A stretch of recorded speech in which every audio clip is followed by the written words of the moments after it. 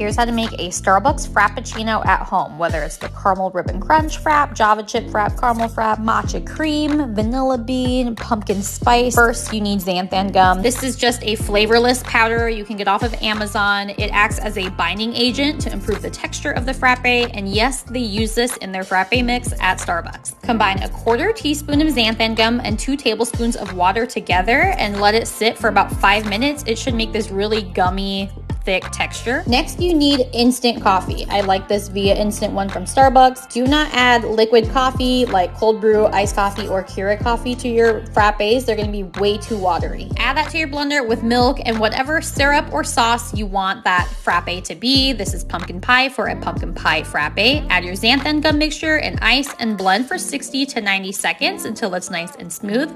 Then just add your toppings, whatever drizzle or whipped cream you like, and you have a perfect, delicious Starbucks